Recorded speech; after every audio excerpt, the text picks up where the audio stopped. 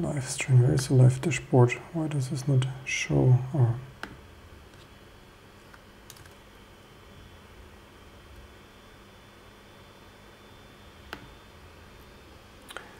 welcome everyone to this maybe amazing live stream.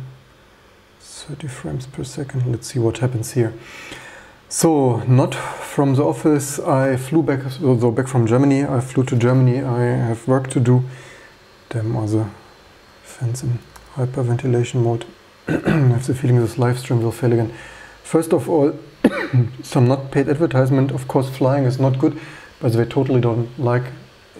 In previous times, I was not flying that much, and I will probably fly less because I can't really,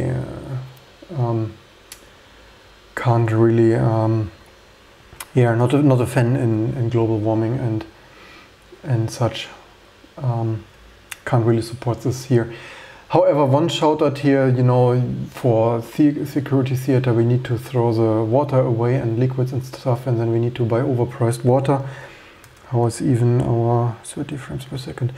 So one maybe cool thing, so what I already mentioned in Canada probably, I totally am not a fan of this Nestle Pure Life bullshit, because usually Nestle, one of the track records, not the most amazing track record, and also they use all the local water, and then people in Africa or villages in France don't have water and stuff like this. Maybe you want to Google this, allegedly, anyway. However, this here, so not sure if this is true, this share water stuff, brought this in the plane, at least to contribute a little bit back when I already, the flight pollutes so much. So the share, they allegedly donate here 1 day of water to someone, I hope in Africa or something.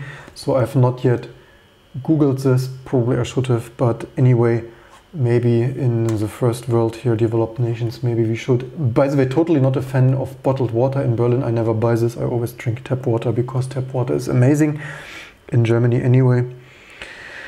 Let's see. Anyway, so extremely controversial, and maybe I should not even live stream this. And I live stream this not because I'm jealous or something, just I made the mistake of opening the flight magazine there of Eurowings, and not a paid advertisement for that either, just what it is. And so I made the mistake and scrolled over this, and I found there, among other things, I found this article about the allegedly Germany's most famous coder here, youngster, startup Sing. And this irritated me and also made me slightly sad. And sad because, so this is here some, so most famous female coder. This is why this topic is certainly super controversial. Not even sure if I should post this here at all. This is also why we try this here on the secondary channel. 23 years, amazingly young, beautiful. A woman here, born in Iraq and grown up in Germany apparently, and they write here now the most famous programmer in Germany. Like, what? I've never even heard about this. Well, so this is of course not top-notch newspaper here, this in-flight magazine, but anyway, never heard about her. And I would make the same video. So the thing is, of course, maybe I should let my wife or previous female coders at Exacode make this video to make this less controversial. But I have here 3 major things. So nothing against this per se. I wish her the greatest luck and success in life. But to me, this looks a little bit like shameless, over-serious, shameless self-promotion. Because so I've then Googled this, here some superstar of nerds, and maybe this is why, by the way, what scene do I even stream here, because we are running in high definition. So Jaff or something like that pronounced. And one thing I realized when I read this here, so here was nothing of substance. So okay, to give her credit where credit is due, at least she doesn't like it herself. Allegedly here, they write a German newspaper once called her Mrs. Code. How do you like this name? And she says here, to be honest, not at all. Of course, very catchy and makes headlines and opens a lot of doors, but I would never call that myself. I wonder how this... anyway, so yeah, at least she doesn't like that. But then what I really also didn't like is that then one thing was here that she disqualifies you a little bit, sitting in a dark basement and doing your code, wherever that was.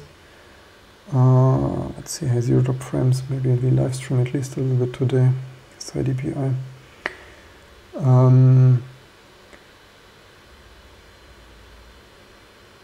Here, why not? Maybe the English translation is slightly different. Anyway, here in German it is, so with 15 she developed a schedule there for the school, amazing stuff. With 19 she got a stipendium for Silicon Valley, something. But so why does she not like this? Because it sounds like a nerd, as if she's sitting the whole day in a dark basement in front of a PC, and for this her life is too valuable, and she would rather enjoy life. There is so much to take a look at or do sightseeing, something like that, and the weather is so nice today, and to sit at home in front of a PC. And this makes me already feeling a little irritated with the whole thing. Not that you need to sit in your basement. This is also why I started here this YouTube channel, to show you coding around the world. But to speak, this is a little bit of a double moral, always wanted to be inclusive and such, and then she speaks herself so negatively about sitting in a basement in front of your PC doing some coding. This is a little bit, yeah. And then first of all, and second of all, she also, sorry here, her last project or something. So she is, where is it even in English here somewhere?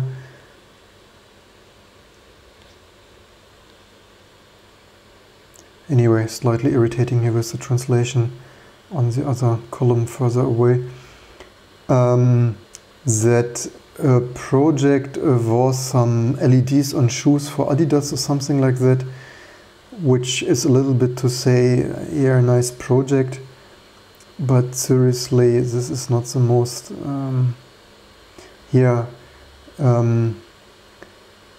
for Adidas, nothing is a paid advertisement anyway.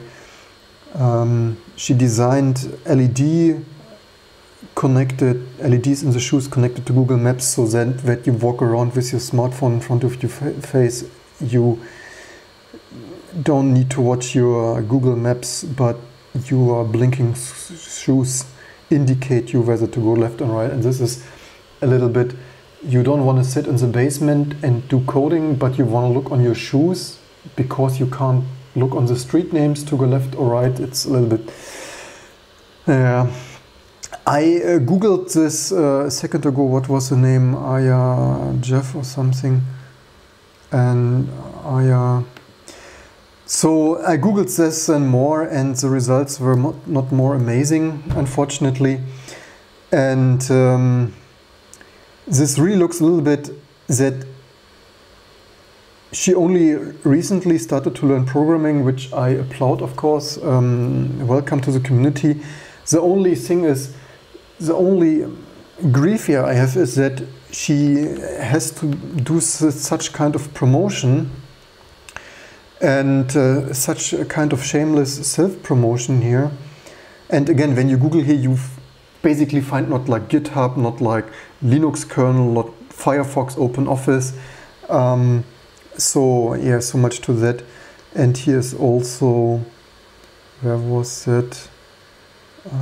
So she now has a startup, and this was probably this. So you see, there is not really so much going on, and then she is doing consulting for companies, And the thing is, oh, don't tell me this Firefox crashed now, probably, but I'm undervolting the CPU. That's probably what you get when you undervolt your CPU, I guess. No, it's already running. What? So much to live streaming from Apple stuff.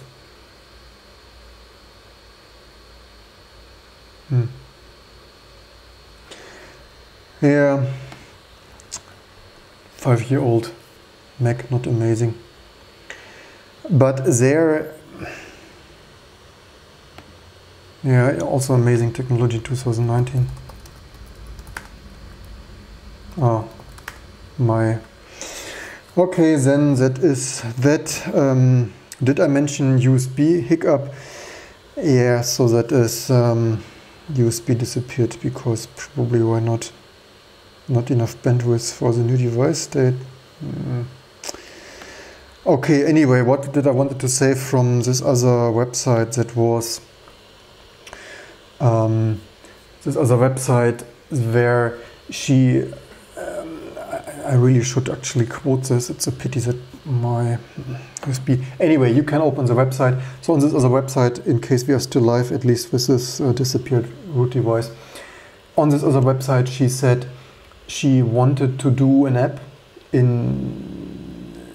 like on Facebook. A couple of years ago, 2-3 years ago, she registered for some competition and won there something with some prize, with some 1,000 euro something, and she wanted to do an app, an iPhone app. I right now forgot what it was, something. And then she was surprised that the cost for developing the app was more than 400 euro, and it was estimated more like 10,000 euro. And then in this article, it was relatively negatively said, only because like one dude in Nuremberg in Germany can do it, it costs 10,000. Which again, the same repeating pattern of disrespect of other human beings, no matter the gender. And the fact is simply, it just costs so much money. If you develop an app that is more than just some demo application, you develop this a month or two with support from the first sketch, if it's more than a blinking rectangle and such. And I want to see those people who make these claims. I want to see her. How long will she work now with this consulting for Adidas for 400 euro? Probably not even half of a day. And she wants a whole iPhone app and then criticizes that only one dude in Nuremberg can develop it. It's really... Anyway, as an added anecdote, recently one customer or big scanner company called us 6 months ago. They have some inquiry of some other software vendor. They need some help for scanner interfacing stuff, and if they can pass my contact data, and say yes, of course. Why do you even ask me? Always pass my contact data to someone. Don't even need to ask for this, but thanks that you called and nice to talk with you and everything amazing. So a week later they called this other company, and it's not even with one phone call. When I said, look, I can't just like on a phone call for hours tell you all the details of how to do programming. If I help you, this needs to be some kind of commercial setup here, some kind of consulting. And then it started like, who are you even? I say, excuse me, I'm for 20 years known in the industry. You can Google my name. Why do you even call me and talk with me and are not even willing to have some consulting? So basically they wanted free help. And then fine, I explained, okay, fine, I've done this programming 20 years, this and that. And there you see the double morale, right? The double standard. Some people always think everything falls from the sky and they get everything for free and they become famous overnight. And here we are, 20 years contributing to open source, to the industry, contacts all over. And then people still are not willing to pay consulting and stuff. Then we had a conference call, said, okay, fine, Google all the data, think if you need help, if you want to do. Then they came back, yeah, let's have another hour phone call with some developers that we get a better understanding how we can work together. Said, can we at least invoice there some nominal fee of 1 hour consulting. Yeah, after this, after we have an understanding, said, okay, fine, we phone another hour. So we phoned there, this was some nice phone call. I explained all the kind of details. We are in the Twain organization, we are doing PDF, ISO PDF. You can look all the open source details and stuff. And they sounded interesting, everything was honky-dory, amazing stuff and so on. And we basically never heard again from them. So yeah, so 2 hours wasted of my time telling people how amazing we are. And yeah, but they are the most amazing coders in Germany.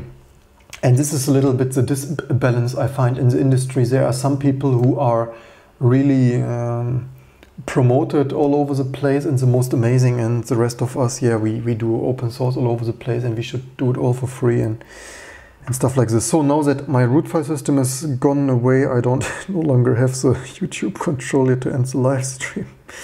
It is of course ridiculous. So I'm not making this stuff up. So this actually happened also, somehow it never happened in the past, and so maybe it's USB bandwidth related with the HDMI dongle, because I was working on the plane on this aging, by the way, this is the crotch cam, this is the MacBook right now. This didn't happen on the plane, it didn't happen when I was coding here, which I, by the way, still did open. But yeah, I hope you learned something. Leave me in the comments, am I overreacting? Am I somehow too sensitive? Am I just too stupid to sell myself properly, to earn really good money? I mean, how do other people do this when people call and immediately invoice something? I don't know. Am I overreacting with such kind of, well, it's not like a AAA newspaper, it's some flight magazine, but you see there also the T3N something magazine. And she is no speaker, keynote speaker. By the way, if she just, in this other article, she also said she just some years ago, 1, 2, 3 years ago or something, when she got into coding, she followed she couldn't believe that in 1 hour you could click together your own Airbnb website with some tutorial on the internet, somewhere on Skillshare, whatsoever, something. Apparently, actually, I'm surprised myself in 1 hour, but maybe with modern web frameworks that's possible, I don't know. Of course, that is not to say you have an Airbnb website. Of course, to have a website that can serve millions of people is something else than having, even if it's possible in 1 hour, of course, it's not scalable and production quality anyway. But leave me all the details in the comments. What do you think about this? Am I overreacting? Is this, yeah, what is your take on this? And by the way, if it sounds from the article, of course, I don't know her, maybe I should give her a call and see how much she would invoice, just for the fun of it. As she is apparently hanging around in Berlin, not that oh, my battery is also going down. Maybe I should charge the battery more often. So yeah, maybe I should meet her and take a in-depth talk there, and YouTube, maybe we can. By the way, this is not an insult. I applaud your efforts and it's amazing. It's just that it feels a little bit oversold, and when someone, I have it hard to believe that she is the German's best coder in 2 or 3 years time. Okay, until she's 15 with but it sounded like she has just this Airbnb website thing years ago. So anyway, it does not sound like also the Adidas stuff. So it's maybe more like, maybe those people shouldn't be called coders, but like designers. Then I would certainly have way less of a problem. By the way, I should have switched the camera. This is why when we don't have our amazing sound keyboard, forget to switch the scenes. Anyway, camera's blinking, my root system has disappeared. And yeah, is this a state of programming? Am I overreacting? What are you thinking? I'm really interested.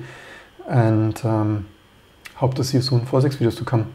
And also leave me in the comments below, should I do more traveling? The problem is I could have edited a video of this flight and this maybe amazing water donation thing and sharing thing and stuff, but I didn't even feel like Casey Neistat filming the flight, and I was at stress and coding and stuff. And then they have to give a shout out to Casey Neistat and people like June Olsen and bloggers like this, or vloggers like this. This is actually quite stressful work, because then I actually don't get code work done if I film in the flight. So yeah, see you soon for all the next stuff to come.